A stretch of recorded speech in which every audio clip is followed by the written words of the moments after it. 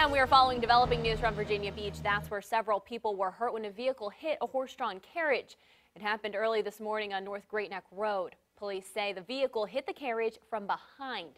10 on your side's Tamara Scott has been working to learn more about what happened. And Tamara, what can you tell us?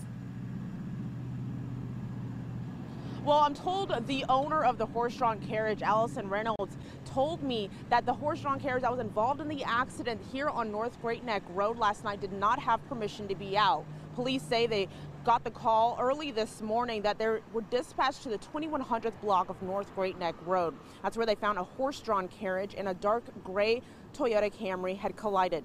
3 of the 4 people in the carriage were injured. 2 of them suffered non-life-threatening injuries and the 3rd suffered life-threatening injuries. The driver of the Toyota and 1 last passenger in the carriage had no injuries. Now, the owner of Horse and Carriage Rentals, Allison Reynolds, said the horse received minor injuries and has been treated by a veterinarian. She said she does not know if that horse will be able to work again.